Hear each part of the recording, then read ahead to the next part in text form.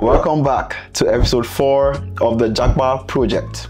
If you're new here, welcome. We're on a series where we are learning how to apply and win fully funded scholarships. Today we are looking at Clarkson University, located in New York, here in the United States. As usual, I'll walk you through how to land fully funded scholarships that's available to all graduate students. We'll break down the application process step by step, and basically everything you need to know to apply to Clarkson as an international student. If you apply what you learn in this video, then we'll be celebrating your testimony soon. Okay, let's jump right in.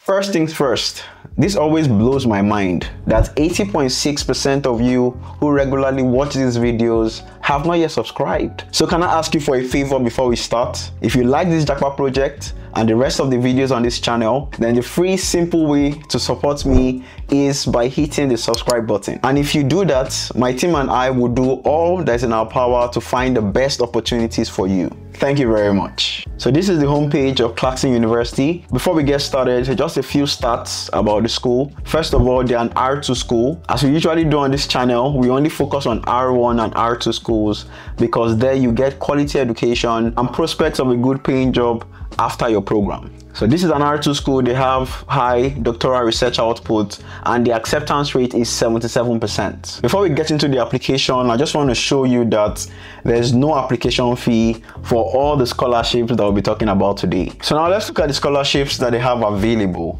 So this is graduate students and we are international students. It's important to note that we are eligible for all university grants, scholarships and assistantships, but loans are only eligible to American citizens. So let's see the university awards that are available, and that's really what I want to show you. So all graduate students are considered for university merit-based financial assistance, including tuition, teaching assistantships, research assistantships, fellowships, and scholarships. We'll be majorly focusing on teaching and research assistantships. And what are they? So TA provides a stipend plus full tuition, which is what we want. So this stipend handles your living expenses and then you can get the full tuition. In exchange for that, you'll be working 12 hours per week for 50 weeks or 20 hours per week for 30 weeks. RA, you have no teaching responsibilities, but you still get a stipend and full tuition. So this is what we want, and I'll show you how to get it. There are also partial tuition scholarships that are available, and these assistantships offer 20 to 40% tuition waiver equivalent. We have to do our best to get these TA and RAs that come with full tuition. So now let's look at the programs that they have available, the graduate programs that they have available. First of all, Clarkson, they don't have a lot of programs. I think there are about 40 graduate programs.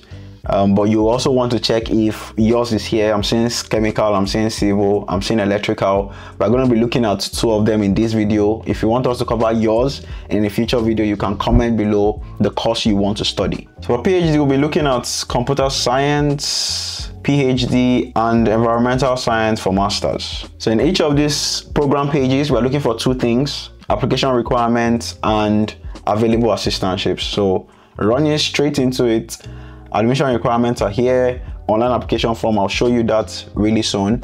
Resume and statement of purpose. These 2 documents needs to be really strong, and I have resources that are prepared to help you with your resume and your SOP.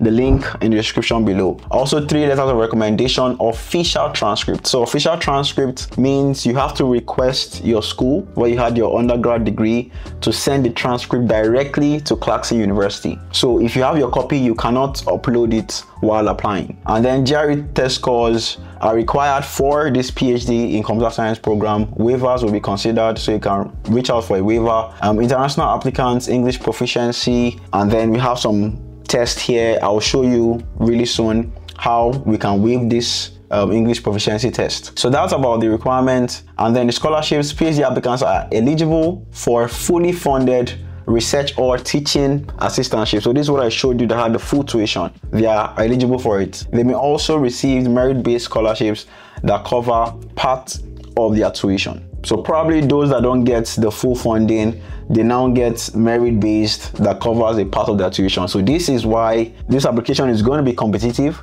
for you to stand out, you have to ensure that your application packet is strong. And what are the main drivers? Your resume, your statement of purpose.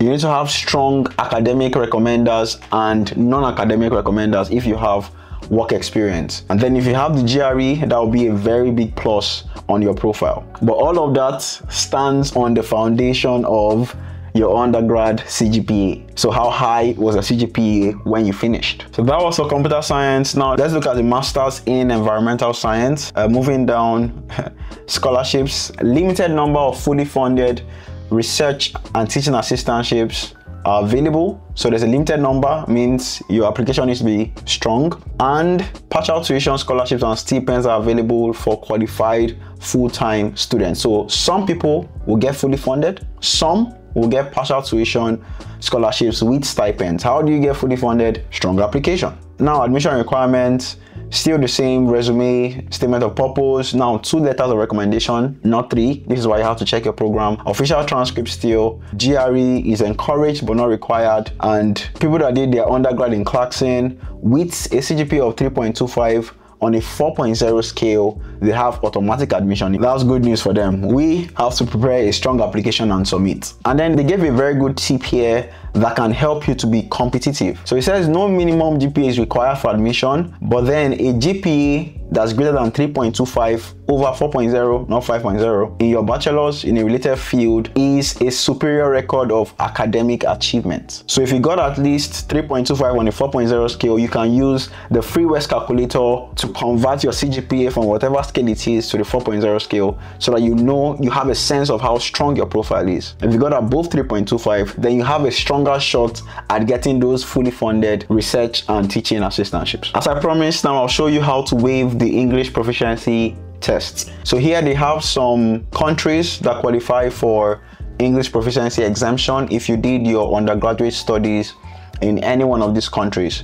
So as you can see, there are several African countries here. There's Ghana here, there's Nigeria here, there's Namibia, South Africa, Jamaica, Kenya, Malawi, Zambia, Zimbabwe. There are several African countries there. So if you studied your undergrad in any one of these countries, you don't need to submit an English proficiency test. So now it's time to apply. We come to this application instructions page. 3 basic steps. Number 1, you create an account or you log in. Number 2, you complete the application form, which I'll show you, and then you submit your additional documents. So you must have prepared those documents first before applying. Your personal statement, resume, letter of recommendation, university transcripts, and then GRE if your program requires it. And remember that these transcripts are official transcripts. So what I mean by preparing it is that you have to request your school to send it to Clarkson after you've submitted the application form. All right, so let's create an account first. So here you put your email address, your first name, last name, and your birthday. You hit continue. Then they'll send you a PIN. When you receive the PIN, you put your password, and then we can come here and now log in.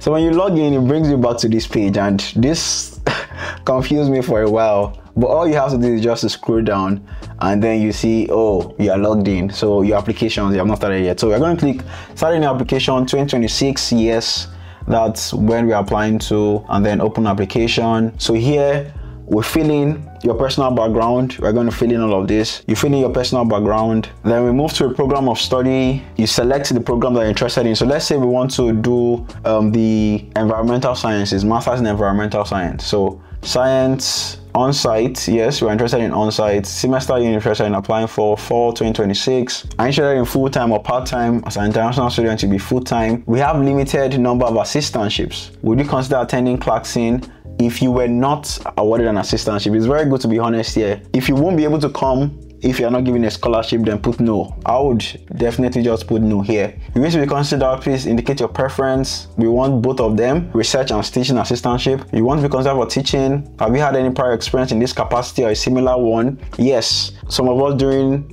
National Service, NYSC, you taught in schools. That's teaching experience. And then you give a brief description of that here. Don't fill in program of study. You do academic history, your employment, your test scores, recommendation, and then material upload. I want to show you something in material upload. It says here that after submitting your official documentation below, you may upload any unofficial documentation. So if you have your copy of your transcript, you can upload it, but you still need your official copy to be sent to Clarkson University. So upload your unofficial first. I hope you're able to use it to make a decision, and then you send the official one later after you've been admitted. But if they don't, just bear in mind that you have to send your official copy from your school. Then you upload your resume and your SOP here, after which you put in your full name here to sign. Then you review all you've done and you submit. And that's it. You've applied to Clarkson University. When you get your testimony, please come back to this video and let us know. To see other schools on the Japa Project, you can check out this playlist. But if you want to build your profile, remember these assistantships, they need a strong application packet.